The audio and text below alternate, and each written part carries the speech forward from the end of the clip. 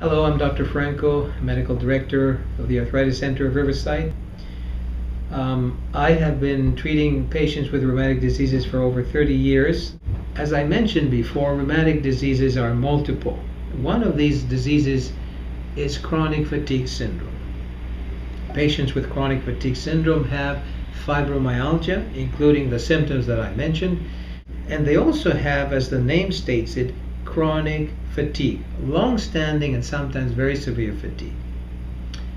It has been found by ourselves and other investigators that chronic fatigue patients have evidence of have had in the past or persistent Epstein-Barr EB virus infection or cytomegalovirus CMV infection or human herpes virus 6 infection.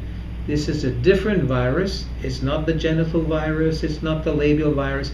It's one that causes mononucleosis and chronic fatigue syndrome. In addition to these viral infections, our patients have had mycoplasma infection as well, frequently. So what we do in some of our patients, we treat them with antibiotics and we try to boost their immune system or give them natural antivirals such as transfer factor. Well, chronic fatigue syndrome is one that can cause disability because patients, if they're very fatigued and they cannot think properly, they can't work well, therefore they lose their jobs. So in order to avoid patients from losing their job, they have to keep their health. In other words, fibromyalgia patients have to regain their health and they need adequate treatment.